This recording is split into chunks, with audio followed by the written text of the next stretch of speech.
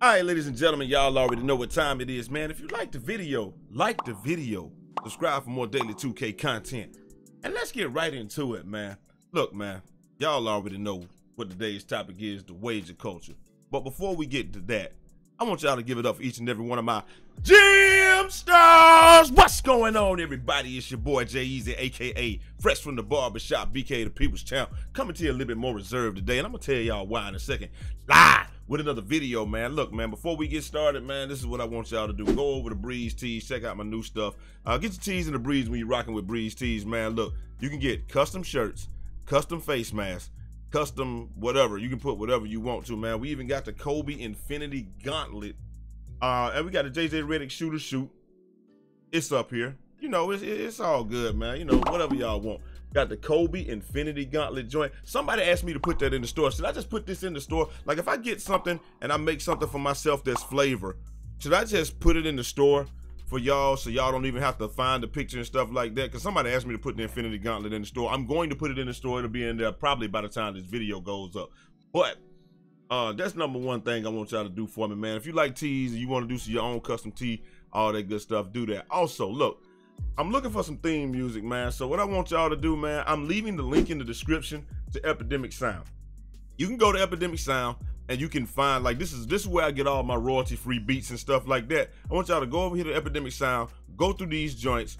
Let's find something upbeat, because I'm trying to look for some theme music for myself. I like this song that we're using right now, but I don't know if it's really gonna, you know, rock with everything that I do. I'm gonna use this for the time being. But, you know, let's find some music for the back, because you know how Joe Knows got his own music, brutalsim got his own music, Phantoms, all them guys. Everybody seems to have their own type of theme music, but I don't have mine. So, like, let's see what we can do. I want to use this background music just for the time being, but when we get going, you know, I want to do this. So I want to try to find some stuff. Just tweet the stuff to me, tweet it at me.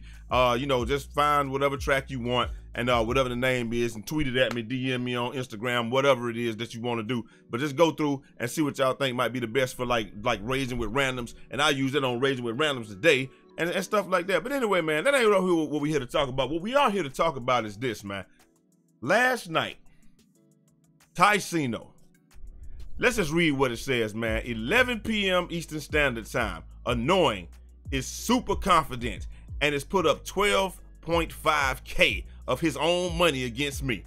I put up 2.5 originally and then step back rack. I don't even know who that is. Somebody got to tell me who that is, man. Wanted to put up 10, wanted to put in on me, 10 grand on me as well. So it's essentially 12.5 USD equals $25,000 pot. See y'all then. And see them there, we did. And how it went, bro, not even gonna lie to you, it was hella entertaining. I'm not gonna lie to y'all, man. I like watching wagers, but I don't like watching wagers for the reason that y'all think I might like watching wagers. I don't care about the money part. I just like seeing good people play good people. That's it.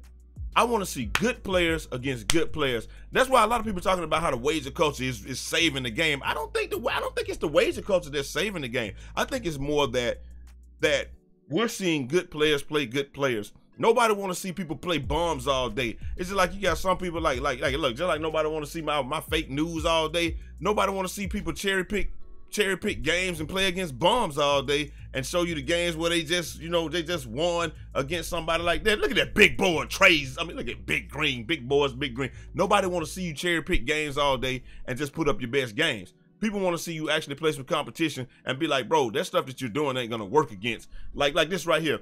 The stuff that these guys doing, man, these guys probably be winning. But that stuff not gonna work against somebody that actually knows how to play the game or whatever. Like, we ran up against some guys last night that were playing, and they oh yeah, Trays up, green bean money team, splash down. Look, we played against some guys yesterday and they were playing they were in the center ISO. Bro, you think I'm gonna guard the center ISO? Or nah? We gonna let T Mizzle, who got the new guard with the interior defense up to the ceiling, guard the dude on the, and he got post move lockdown and all that. We're gonna let him guard the ISO. And then we're gonna let my boy Breezy, who's got the taller version of it, we're gonna let him guard the ISO. They're gonna play the top if you wanna play sides. I'm gonna guard the dude in the corner, and then if you keep switching and switching, get that shot out of here, 100% smothered. if they try to do something else, then I'm not gonna, like, we ain't gonna do that. We don't want to see that. We want to see you play against top-notch competition. I think that's what it is. Because like when Tyceno did his world tour last year, I like, that's what it was. It was like, I don't know what it is, another 100% smother, man. I was in my bag last night. But like when people just get tired of seeing that. They just get tired of seeing you play against bombs and all that stuff, even though this is what I'm doing right now. But like they just know, a lot of people like, bro, you wouldn't be able to pull that off against a real player. And so when you're playing, you're seeing good people play against good people. That's why the Apex tournaments are high. That's why Call of Duty tournaments are always hot. That's why all these tournaments are always hot, because people get to see you play against prime time competition. People don't want to see people play against bombs all day long. They want to see you playing with something on the line when you're having a chance to lose. 99% of the time when we play on stream, there's no chance for us to lose. We playing against people that are in the chat, or we playing against something like that. There's no chance. And so it's like, that's why, because when Tyceno did his world tour, what happened? People tuned in last year, and there was really no money on the line, just his money on the line from going around. So that's why I'm saying I don't think it's wages that's saving the game. I think it's just people playing against good people. Look at the Mo Buckets Invitational. That got mad views, and ain't nobody, there was no money on the line other than what Mo was giving out. And so that's what I'm saying. I don't think it's that. I just think it's just like you just get to see people play against people that are actually decent. Because think about it, in your mind, you're thinking, well, if he's playing against somebody and it's a wager, these people must be good. That's all it is. If you put Tyceno versus, somebody and it's a name, it's gonna do numbers. But when you put the wager in there and it's something on the line, you're at least expecting that the people that they're gonna be playing are good. And a lot of these guys, sometimes they just get washed. They just get 41 like last night. They get 41 like Rat did last night. And that's crazy, because that amount of money that they putting up, man, bro, I ain't got 12 and a half liquid. I'll tell you that right now. I barely got 2.5 liquid, and it ain't got nothing to do with how much money I make, because I make good money. I take care of my family, and I'm the primary provider for my family. When you live on your own, and you got stuff. Look, let me just run down the list of things that I just had to do this summer. During this whole pandemic season, these are the things that I had to do. $2,500 on a new computer, $900 plus for Bridget's computer. She got a laptop. It was really $1,600. We caught it on sale because somebody had got it and they messed up the drivers, and the drivers just got screwed up. And so I would have charged $600 to fix it anyway, probably. So it is what it is. Air conditioning went out of my truck. Air conditioning went out of my house. Had to get both of those fixed. I had to get a new heat press for my business. So new heat press, that was $900. Doggone, we got a new deck built. That was like $1,000. Did I already say that? I don't know. I don't even know if I said that. I'm just going down this list right here. Let me see. 2 of my machines, I had to get 2 new machines for making t-shirts for my t-shirt business. Truck detail, that was like $150. Them 2 machines was like $1,000. Like I bought a Cricut maker and I bought a silhouette cameo, and then the tools to go along with it. Truck detail, that was like $150. That ain't nothing. I bought a laser etching machine so that I can etch on leather and stuff like that. That was a pretty penny. And then ooh, get up, motherfucker. Woo! Motherfucker, get up. You know what I'm talking about. And then various projects around the house, man, that costs over $1,000, bro. You put all that together, that's over $10,000, probably 15 with the air conditioning and stuff. The thing is, like I said, when I say I don't gamble because I got too many real life things. Now look, them guys, I ain't counting nobody's pockets, because them guys' pockets different than mine. I'm not even gonna lie to you. But I'm just saying that even if I had it, man, I just don't know that I would be, I don't know if I would gamble it out. I'm not gonna lie to you, just because I know that anything can happen at any time. And with that being the case, I don't trust it. I don't trust, especially on this game. Especially gambling on this game. Why you gonna gamble on this game? Let me show y'all something, man. Let me show y'all something. And then we're gonna let y'all get up out of here, man. Because of all the games to gamble on, 2K, NBA 2K, where you can lose a game. I gotta go to Twitch real quick, man, and find my no, I think NBA 2K Insider did it. Hold on 1 second. I just want to show y'all something, and then I'm gonna let y'all get up out of here, man. Where we at? We barely at 10 minutes. Where my clips at? I gotta find my clips, man. Eazy clips. How can I find my clips? I just need to find my clips real quick. Maybe NBA 2K Insider did it or something like that. I put it in the Discord. Did I put it in Discord? Let me see if I open up Discord real quick. Cause I got to show y'all this, man. Y'all gonna be amazed. Well, you're not gonna be amazed because it's 2K. Because if you didn't see it,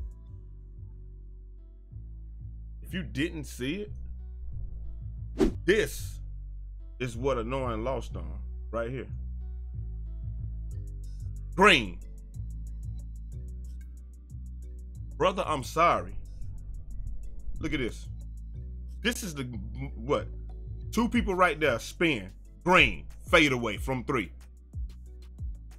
Bro, if you beat me on this shot right here, you gotta come see me. It's on site. Look at this. It's on site. We gotta run the ones when I see you. 12 grand, $25,000 pot, and that's what you beat me on? This is what 2K beat me on, running. It's on site. What are you talking about? And this is the game that y'all want me to bet on this? Hey, look, I got a $50 wager today, man. Me and T, somebody come on, we'll run a $50 wager today. I get T and Breezy or somebody else, and the T and Mad somebody, I don't know. But look, this is what y'all want me to bet on?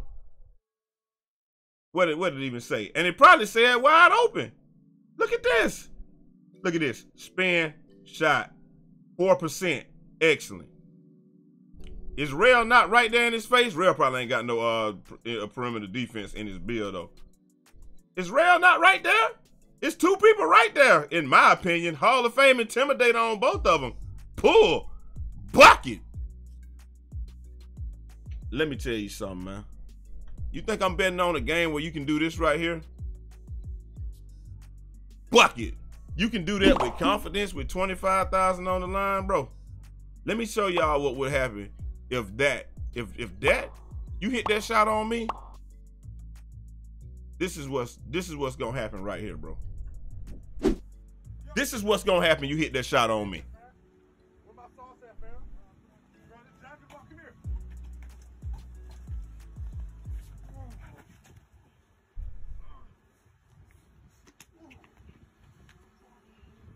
Hey, man. Hey, calm down, man. It's just sauce. It's just sauce. It's not sauce. It's just sauce. I can't. This is what's gonna happen. You hit a shot like that on me for 25 grand. Sweet chin music. Followed by spear. Oh my Lord, the spear from hell. And then you ain't gonna see it in here, but right hands. Oh my Lord, he's hit him with the kendo stick. He's got it. Right hands. Right hands. Oh, clothesline from hell. Like this it's got to happen like this. RKO. I mean, no, Edge. What's the Edge move? I forgot what Edge move was, man. I forgot what it is. Whose cigarettes are these? Bro, it can't be over. Like, this is what has to happen if somebody hits a shot like that on me for the game for 25 grand. I can't let it go. Pull up, drink, headshot, drink, all of that, man. It's just sauce, man. Ooh, don't slip good, buddy. Definitely slip, man. And that's what's got to happen right there, man. We can't just let it go. I can't let that slide. 25 grand and you styling on me? You're styling on me for the game? Like this? And you Glenn Rice me? You 41 me? Bro, nah. Nah. 4th grade fade, cash. Pipe it up. I got the price on reserves active. Nah, bro. Y'all let me know what y'all think, man. Would y'all ever get into it? Even if you make it, I know they got the money and I know they're making the money back hand over fist tenfold, but my heart of hearts, I just know that how my life and my luck goes, I just can't do that. Dude is out there replacing my door right now. They say when they built this house, they didn't even put no bolts in the door. Somebody could have just came up there, just snatched it off. Like, that's how my luck go. It ain't just on Apex. So, you know, hey, look, my YouTube still ain't blowing up and none of that stuff. It is what it is, man. I can't do it, man. Like, my heart of hearts, 12 grand. Whew. Anyway, y'all let me know what y'all think down in the comment section, man. Like I said, I know they're making this back, and that 12 grand is like less than a month's salary for these guys, man. I ain't counting nobody's pockets, but it's just for me. And me, it's a no for me, dog. Y'all let me know what y'all think down in the comment section, though, man. Would you do it even if you was making that much money? I think that a $100 bet is still interesting for me. So now I'll probably stay around those areas where it's just pocket chump change for 12 grand, a $25,000 pot. And then after that, Rat came and bet back a $10,000 wager and lost that one too. And then he played rail. I think he lost that one too. Boy, he was down bad last night. But like I said, he got it though, so it ain't like it's hurting him or nothing like that. I don't got it. I can't count nobody's pocket. But all I'm saying is, not your boy. Even if I had it, I don't think I would do that, man. But like I said, I've never been in that position, so I can't tell you what I would do. I probably would, just for the fans, just for entertainment and stuff like that. But I don't see myself doing it. Anyway, I got to get up out of here, man. Hope you guys enjoyed the video. I'm out of here till next time. It's your boy, Eazy, a.k.a. Fresh from the Barbershop, BK the People's Champ. Godspeed.